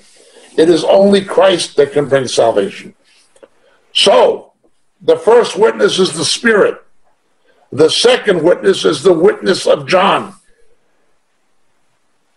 There's only one religion that God ever ordained. Remember that the gospel is not a religion. Religion is man trying to reach God. The gospel is God trying to reach man. There's only one religion God ordained, and that was Old Testament Judaism, Levitical, Mosaic Judaism. That was designed to teach about the coming Messiah, but it was also designed to teach that we have sinned and cannot save ourselves. We need a Messiah. That's the purpose of the law, Paul tells us in Romans, to teach that we're sinful, have sin, and we can't save ourselves. We need the Messiah. Okay. So, John represents this. Nobody can be more righteous than John by religion. And he says, I'm nothing compared to this. Jesus says, unless you can accept the message of John, you can't accept what I have to say. Unless you know you're no good and you can't save yourself, I can't save you. That's the second witness, the witness of John. Then we get to the next witness. The next witness is the witness of the Father. The Father who sent me, he has testified of me. You've neither heard his voice in any time, nor even seen his form. You do not have his word abiding in you, for you do not believe him whom he sent. What is God the Father like? What is he like? This God who is such a mystery to us. What is God the Father like? What is he like? He's like Jesus. You want to know what God is like? Look at Jesus. The full nature and character of the Father is manifested in him bodily. We haven't seen him. We haven't seen his form. We can't see him. Therefore, he has to become, God has to become a man. Jesus comes in human form to reveal the Father to us. The Father bears witness to the Son. The Father bears witness to the Son. Show us the Father. What does Jesus tell Philip? Have I been with you and you don't recognize me? Don't recognize me? I've been with you. Show us the Father. You're looking. I have the same nature, the same. The Father bears witness to the Son. You want to know what I'm like? Look at my Son. You want to know what my nature is, my essence is, my character is? Look at my Son. Well, then we have the next witness. We have the witness, he says, believe because of the works. Nasim b'niflaot. Signs and wonders. The Jews believed that there were certain things, again, only the Messiah could do. Even in modern medical science, neural regeneration is not yet a possibility. If the optic nerve is dead, a person is not going to see again. They're just beginning to try to find ways with microchips to transmit signals across the dendrites. But the optic nerve is dead or the audio nerve is dead. That's it. The nerve... Neural tissue, neurons don't regenerate. Cytons can repair, but they cannot regenerate. Cannot regenerate. The Jews believed only the Messiah could make a blind person see and a deaf person hear. Well, it's still like that. Only Jesus can make a blind person see and a deaf person hear. If the audio nerve or the optic nerve is completely dead, if it's necrosed tissue, the only way a person like that is going to see medically, physically, is if the Lord causes it to happen contrary to nature. Medical science can't help a person like that. But again, it means something spiritually. Until we see the light, we're blind. Until we hear his voice, we are deaf. Talk to somebody who grew up nominally Christian, Protestant, Catholic, Eastern Orthodox. When they get saved, how come I couldn't see this? He was right in front of me the whole time. How come I couldn't see the true gospel? I heard this about Jesus and this, but it was only religion to me. When you have that personal encounter with him, it's because you heard his voice and you've seen the light. Only the Messiah can do that miracle. It's a miracle he can only do biologically for some people. But it's a miracle he wants to do spiritually for all people, all who will believe. And then we have the witness of the scripture personified in Moses. I come in my Father's name.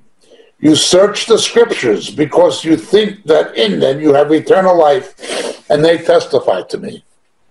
To search the scripture means inquire into, inquire into.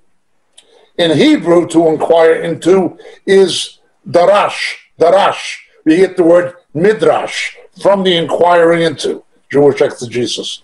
Midrash means from the drash, from the inquiring into. Okay. They bear witness to me. Now this, of course, again, goes back to the five, to Moses. And he tells the religious establishment, don't think that I'm going to accuse you. It'll be Moses who accuses you. The law, the Torah, indicts. For non-Jews, it's the Ten Commandments. Now, of course, as we pointed out, 9 of the 10 commandments are reiterated in the New Testament. 9 of the 10 are reiterated. The only laws from the Old Testament we have to keep are the ones that are reiterated in the New. But unsaved people have to keep the 10 commandments. As Ray Comfort says, how many lies you have to tell to be a liar? If there's somebody who's not a liar, I never met him. When you look in the mirror, you're looking at a liar. You're looking, if you covet something, you've stolen it in the holy perfection of God. You look in the mirror, you're looking at a thief and a liar. You lust after somebody you're not married to, you've slept with them. You're looking at an adulterer, a fornicator. Every time you look in the mirror, you're looking at somebody who is sexually immoral, dishonest, and a crook. Everybody's broken the 10 Commandments. Everybody. Everybody.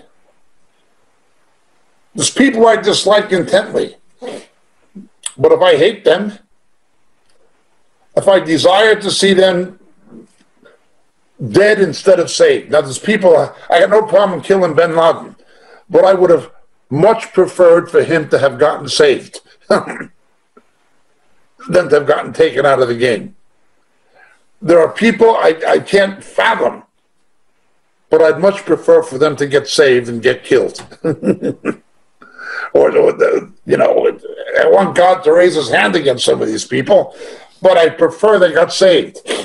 Even the worst people in the world, the dictator of North Korea, he's one of the most evil people in the world. I'd rather that man got saved, because he's going to go to hell. That doesn't mean we don't like. It doesn't mean we don't want to see God raise his hand against them. It doesn't mean that in self-defense we might not kill them. It doesn't mean any of that. But the ideal is repentance and regeneration. You hate somebody. When you really hate somebody, it means you don't want them, you don't care about their salvation. When you really hate somebody, it means you don't care about their salvation.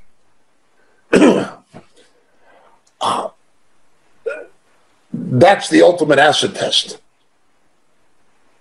Do you care about this? Would you rather see them saved? Now let's go a little further with this. So there's a trial. Now can you imagine you're on trial for your life? A capital crime, only exponentially, astronomically, infinitely worse. You're on trial for eternity, the second death.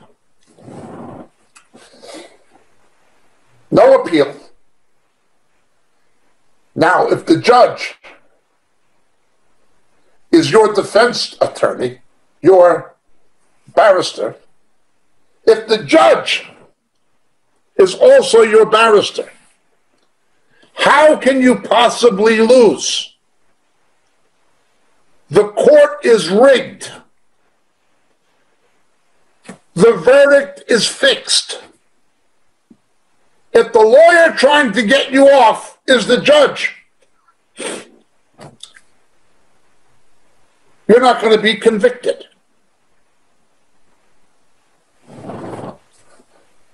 Well, that's something. For the saved Christian, the trial is rigged. It's fixed. Our judge is our lawyer. We can't possibly lose. The plea, I can let this guy off because I paid for what he did. I can let her off because I myself paid for what she did. I paid the penalty. I paid the fine in full.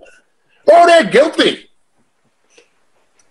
But justice has been satisfied. I took their sin to give them my righteousness. If the judge and the barrister, the defense attorney, are the same person, you can't possibly lose. On the other hand, if that's not the situation, you can't possibly win. The law condemns us. The 10 Commandments given to Moses. Moses is the prosecuting attorney. John Bunyan wrote about this beautifully in The Pilgrim's Progress. Now, this is a general truth because of the Decalogue, the 10 Commandments, but it is a specific truth to unsaved Jewish people.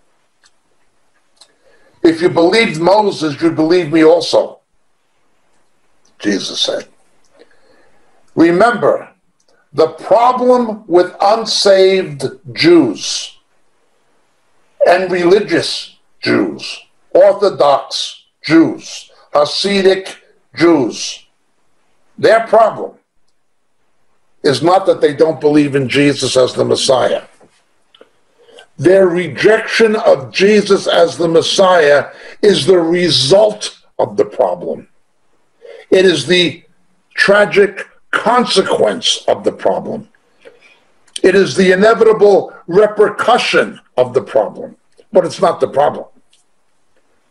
The problem is they don't believe Moses and the Torah.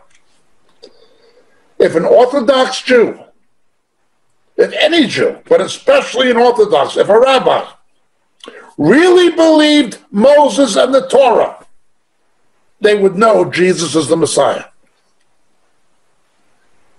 Their rejection of him is a ramification of their rejection of Moses, the witness of Moses. So we have these 5 witnesses. The Holy Spirit, the works, signs, and the miracles Jesus did, the resurrection, being the ultimate, the Father raised him.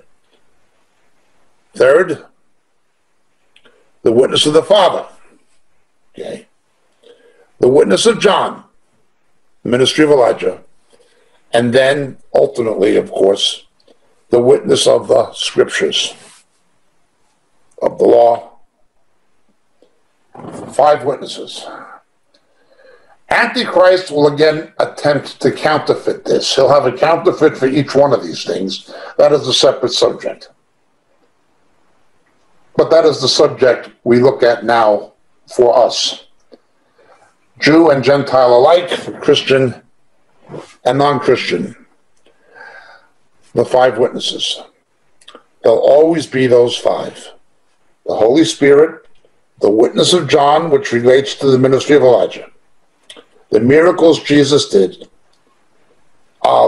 which are irrefutable. The resurrection is irrefutable. Of course, the Father raised him up. Okay. The witness of the Father himself, and then the witness of the scriptures.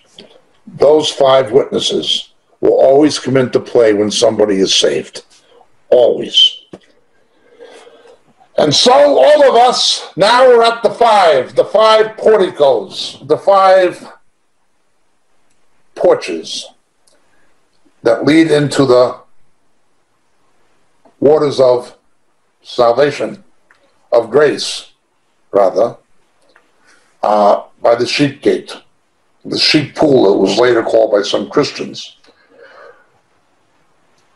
That's where unsaved people are.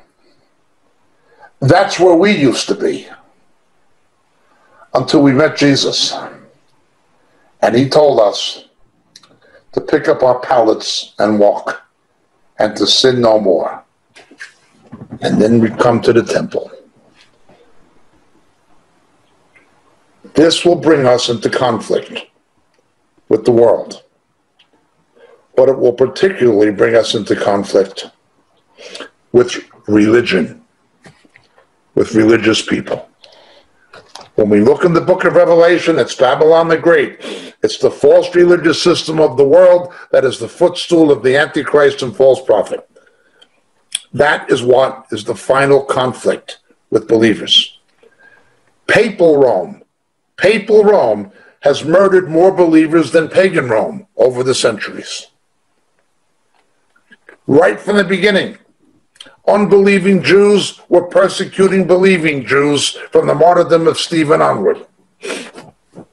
Islam kills so many Christians and the world says nothing. When we go to the temple, when we pick up our pallet, when the Lord heals us at the pool of Bethesda, the house of grace, tells us to sin no more, praise God. But until he returns, there will be a conflict. And at the forefront of that conflict will be organized religion, even that which poses to be Christian. Remember, the law was true, the Torah was true, but it was distorted by the Sanhedrin, by the Pharisees, by the Sadducees, by the Herodians, by the Essenes. It was distorted. Nothing wrong with what Moses taught. Showed there was something wrong with us. The conflict came with religion, with false Judaism. And with us, the conflict will be with false Judaism, particularly for Jewish believers, but it will be with false Christianity. Things don't change. This is John 5. We've been going for a while. I thank you so much for listening. I hope we didn't go on too long. If there's any questions specifically about tonight's subject, I'll try to answer, but please keep it focused on tonight's subject. Thank you, Jacob. There was a lot to take on board there. There was a lot that I didn't know previously. I'm sure many of us are still making notes, and I think there's many questions to be asked tonight. So thank you very much again, Jacob, for all you put forward. If anybody does have any questions and you don't get a chance to ask them before we finish tonight, if you go to the RTN website, rtn.org, you will see the chat page there. And if you don't get your question asked tonight or get responded to, simply type your question to there, and myself or Charles will make sure that Jacob gets it, and he will follow up on that. But Jacob, thank you very much. A lot to go through. Thank you very much to those who joined us during the meeting. I know quite a few people did, so welcome to you if you joined us through the meeting. Our friends from Africa. We have some people from Africa? We've got Gertz and his family. We've got folks.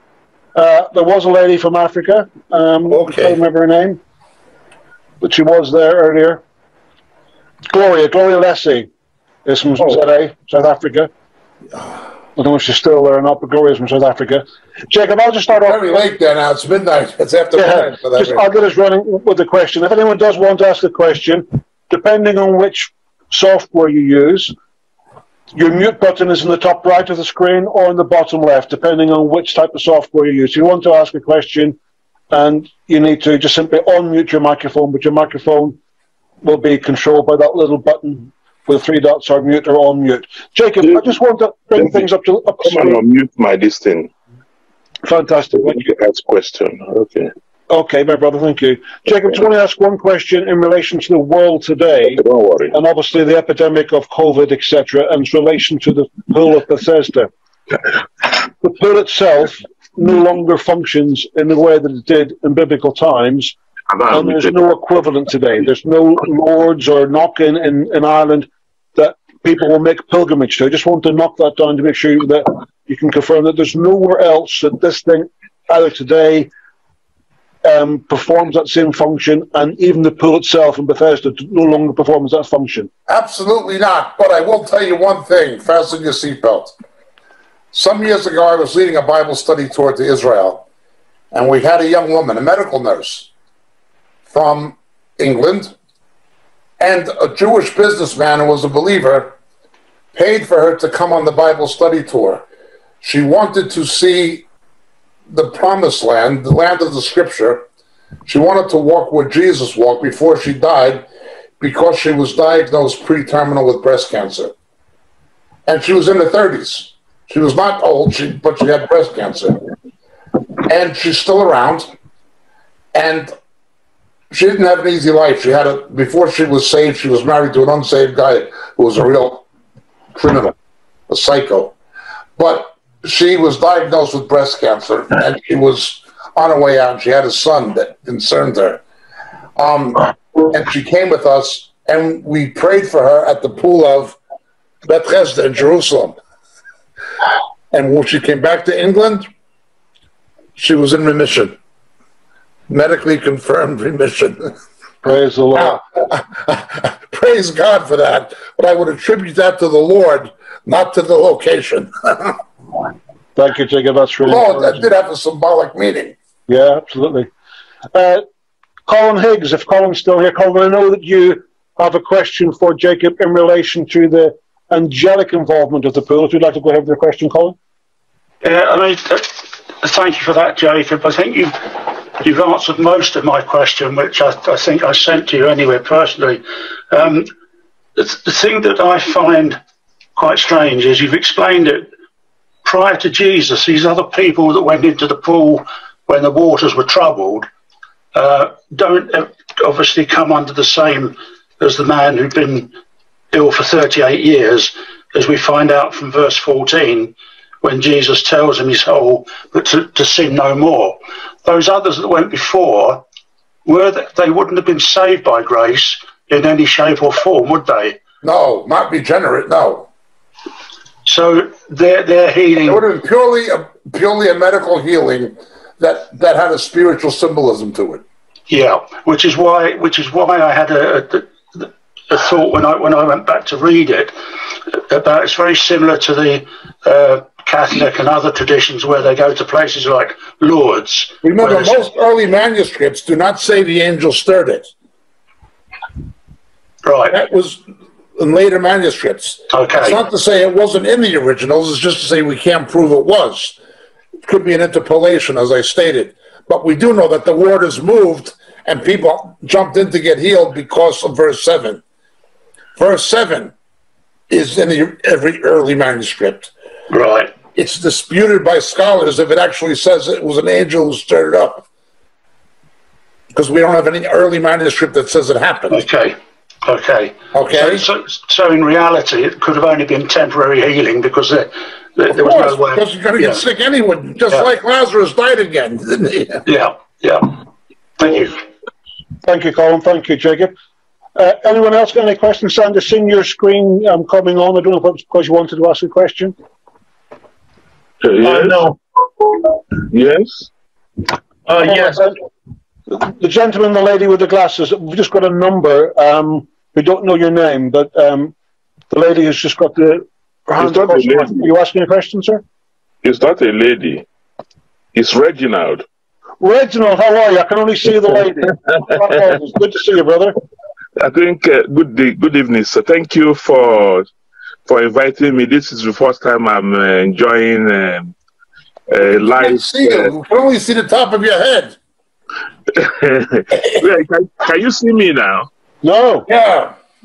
Oh, there you are, Reginald. I can see you now. Yeah.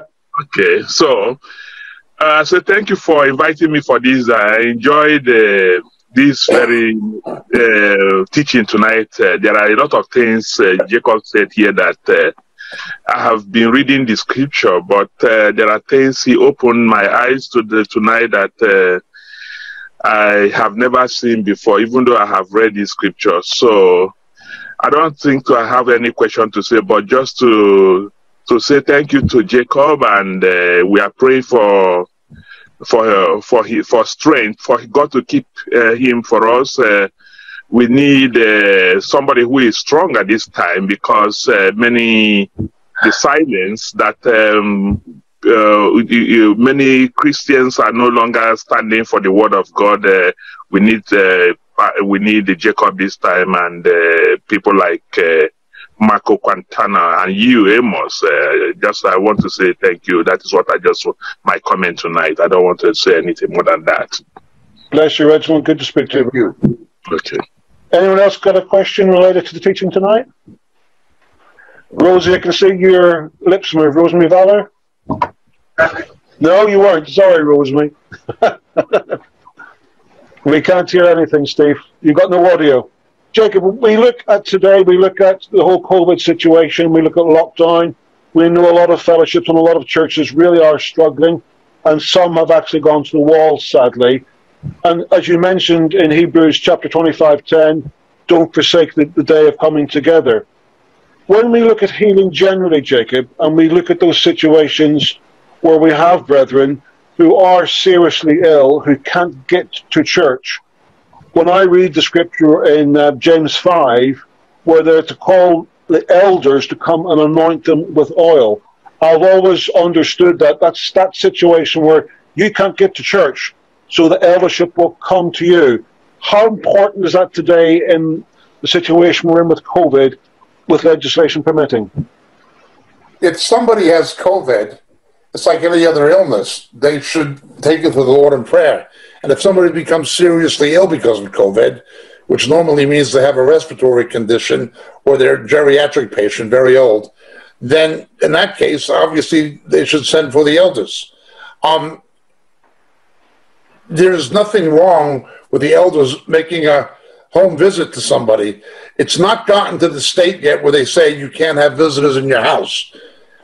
If it ever came to that state and we're given a choice between following the word of God or following the word of man, we follow the word of God and remain liable for the repercussions. There are anti-Christian politicians, evil people in the United States and elsewhere, and Scotland, who would like to do this, who would like to, they're already saying you can't have more than 5 people in your house and things like this. Remember, I'm trying to be careful here. I'm not saying there's no COVID, but what I am saying is it's being politically exploited and orchestrated by people with an agenda that, among other things, is anti-Christian. Okay? We have to be aware of that. And it is setting the stage in part for what Jesus said, you'll be persecuted by all nations for my name's sake and things like this. So we need to, now I'm not saying things may not have an interim improvement, but it does show how quickly things can change and how quickly it can impact the church. Absolutely. Absolutely. Thank you, Jacob. Anyone got a question? Mike? Yeah, I've just got a quick question, Jacob. Yes. Thanks a lot for the teaching, much to take in. You mentioned about the 38 years, the man being 38 years old, and you made a reference to Numbers.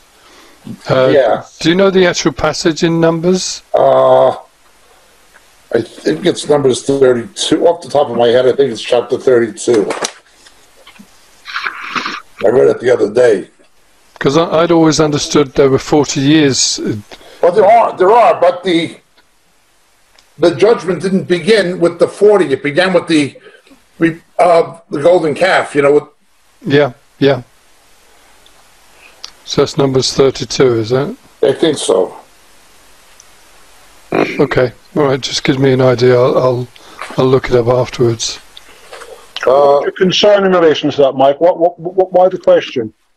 No, just I just wanted to be able to, have a look at it afterwards, type thing. I'd never seen that before. Yeah. I will get it. I will email it to you. Okay. Brilliant. Thanks, Jacob. Okay. Good stuff. Anyone else there got any questions? Okay. There was somebody else who was trying to. I have a comment I'd like to make. Can you hear me? Sandy? It's kind of a question too. I appreciated this study, and it reminds me of when Jesus was on the cross and they pierced him, and blood and water came out of him. Yes. And to me, it's such a picture here, because yes, you need repentance, but that has to be with the grace of Jesus Christ and through his blood in order to actually be saved. Yes. Absolutely. Thanks, Sandy. Okay. Anybody That else? seems to be about it. Okay. I thank everyone for joining us. This was an experiment. Obviously, it's problematic to people from South Africa. It's nearly 12:30 at night there. So, Just before we go, any other questions before we all say goodnight then? Anyone else got any? Regardless how silly you might think, if you're thinking it, somebody else is also thinking it. okay. Okay. Bonsoir, dormez bien. Thank you so much for joining us. Bless you guys. Speak to you again soon. Take care. God bless. God bless. God bless. Yes. God bless, Jacob. God bless. Bless you all. God bless.